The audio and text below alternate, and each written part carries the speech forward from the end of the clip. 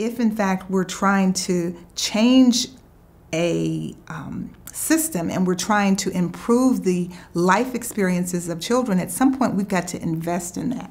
How are we preparing our professional students to engage in working with certain populations and in recognizing that in order to improve their life circumstances, it may not be the best strategy or appropriate to focus on what I'm not doing as well as you think I should be doing, or my personal challenges. It may be the need to look at structural processes.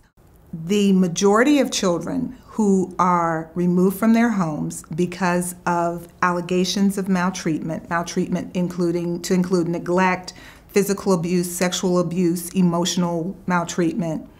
Collectively, we think of that as maltreatment. Increasingly, children are being removed from the home on a temporary basis, but that temporary, that removal is increasingly resulting in a longer period of time away from the primary caregiver or from your biological parent.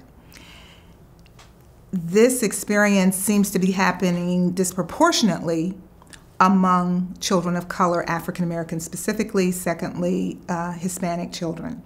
The majority of children who are actually removed from their home are removed, and this is based on a national statistic, are removed from their homes because of neglect.